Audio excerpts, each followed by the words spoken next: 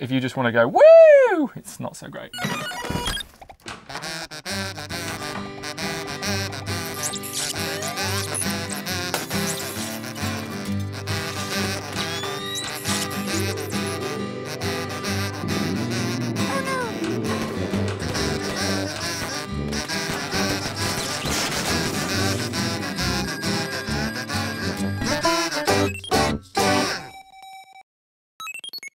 Hello and welcome to Game On, the show that doesn't think twice before bringing a spoon to a gunfight, because it knows it'll probably still win. Coming up this week. Keep pushing. Does F1 2011 have the formula for success? Gears of War wanna be a billionaire. So freaking bad. And news in briefs. The brief snippets of gaming Gutzpah that have caught our fancy this week. Gutzpah even a word? Who knows? Do you mean chutzpah? Bless you. Before all that though, Dan Smith, have you seen my new toy?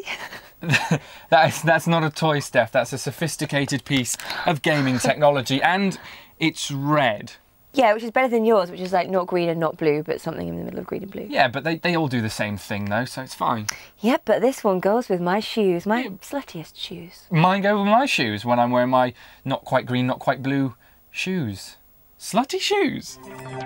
Nintendo 3DS. It's a game changer. Now, F1 2011, it was released on September the 20th, and ironically, we've only just caught up with our own review. But not to worry, we're making a last dash down the straight to cross the line. Just a little bit after the checkered flag. The game tells you to be the driver, live the life, go compete. Which is a nice idea, considering Fernando Alonso earned about £26 million last year. Yeah, but he does have to do that dodgy car advert in the shrink's office, so is it really worth it? Yeah, it'd be embarrassing, yeah. Keep pushing. The key to F1 2011, though, is the idea of being the driver. The game is not a straightforward pimp my ride race, a couple of laps and be done with it affair. Far from it. Every race begins with a practice session that, depending on your commitment, can last a whole hour. But once that's done, is it straight to the starting grid? Hells no! Next, you face the qualifying round. Which I suppose if it was in real life would essentially be attempting to beat Sebastian Vettel to first on the grid. Yeah, difficult task. Task? Chask. When you finally make it to a race, you can find yourself competing for up to 58 laps. Or 3, depending on what setting you decide on. The career mode is almost more simulator than it is game, which is no bad thing. It's an epically intricate piece of development from Codemasters, who reeled in actual F1 test drivers and Pirelli tyre experts to give feedback on last year's effort. It'd be like us reeling in real journalists to make this show. Harsh. There are alternatives for the more casual gamer who can't find the time to commit to 58 laps around 19 circuits 5 times. Like Grand Prix mode, which is effectively a quick race option. But of course, there are F1 cars that go like 200 miles an hour, so when you think about it, every race is a quick race. Definitely quicker than your wit.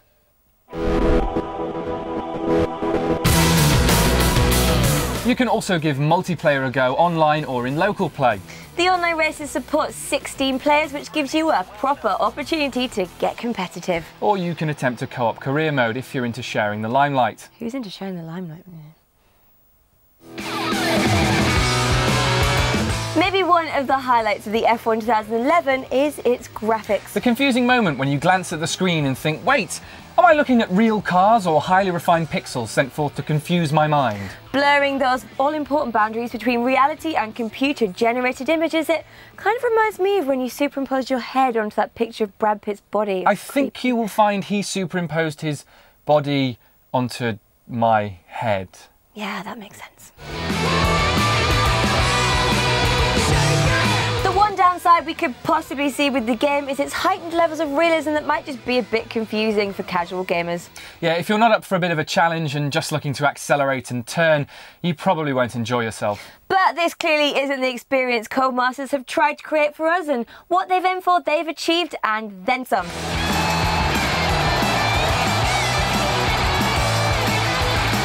All in all, F1 2011 is a serious racing game for those who appreciate the finer intricacies of driving a car round and round and round a track. But the game definitely gets a podium finish. Now all that's left to do is spray champagne everywhere. Right, Dan, this is a studio with expensive equipment. Fine. Moment's gone. I say it has. Brilliant. Well done. Next up, Gears of War is absolutely rolling in it. And we don't mean freshly spewed Lambent emulsion. We mean money. Dosh. Readies. Wonga. After the third instalment in the franchise was released, it's racked up sales of over 3 million copies in its first 10 days. That is 300,000 per day. 12,500 per hour. And 208 per minute. 3 copies a second. You do realise, though, that in the time it took us to work all that out, the sales figures have increased even more, so all of our numbers are totally off. We'll just say we were rounding down. What's more, Gears 3 is now the top grossing game of 2011. A rather remarkable feat. But will it still hold that title come the end of the year? There are quite a lot of huge titles to be released over the coming months, several of which definitely stand a chance of overtaking Gears. Which one of them do you think will outsell Marcus Phoenix's final adventure? Better yet, which game do you want to outsell it? The success of Gears 3 has now shifted the whole franchise past the $1 billion mark.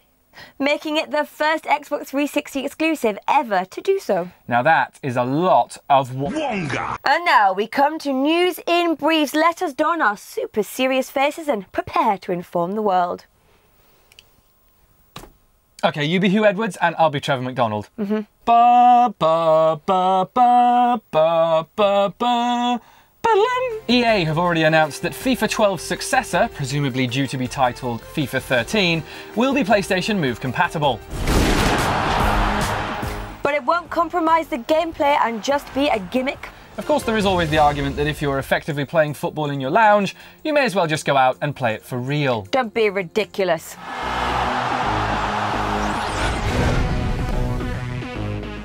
And next, what's new, pussycat? Whoa, oh, whoa, whoa, whoa, whoa.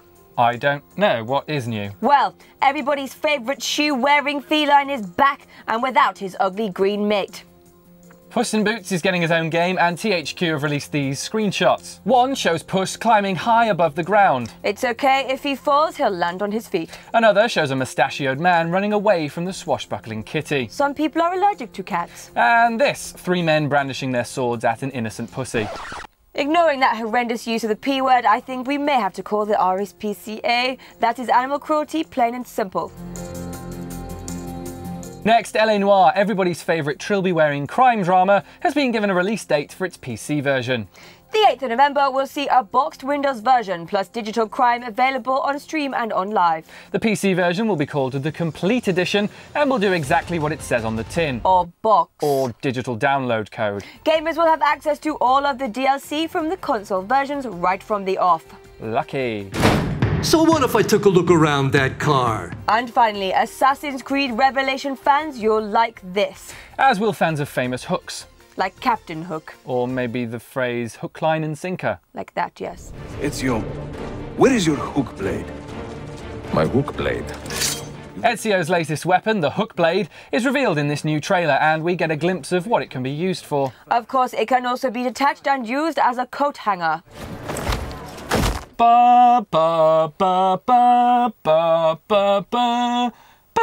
Well then, that's all for this week. We hope you've enjoyed it as much as we have. But hopefully you've enjoyed it even more. You're now contractually obliged to like the Game On Facebook page at facebook.com/GameOnTV. Disclaimer, you're not technically obliged. And while you're at it, follow us, but only on Twitter, not in real life. People get in trouble for that. Yeah. We're now off to race the rescue of a cat who's being bullied for having a hook for a hand. More gaming gamminess next week. I think you mean chutzpah. Bless you. Greeny blue shoes. Greeny blue shoes. Greeny blue who shoes? Whose shoes are metallic red? Come on! Once that's done, is it straight to the starting grid? Hell's no. Once that's done, is it... That was a bit loud. Once that's done, is it... Once that's done, is it straight... I can't do this. Beat Sebastian Vettel to first on the grid. Kind of reminds me of when you superimposed your body onto that picture of Brad Pitt. It was creepy. Wait. That doesn't work, does it? What? Head onto a photo. I don't know. Impress your body onto that photo of Brad Pitt. What would that achieve? A confusing moment when you glance at the chameleon. You glance at a chameleon and think, hello, lizard. Can we spray imaginary champagne? Shh. What about imaginary champagne? Shh. That was probably the best bit of the show. Gears of War is rolling in it, and we... Hello. FIFA's 12s. That's a rubbish, Trevor McDonald. EA have already announced that FIFA 12's successor... This is the ITV Evening News. Is that how it talks? FIFA 12's... You are now contractually obliged to like the game on Facebook page at facebook.com/game on TV. Cool. Bosh.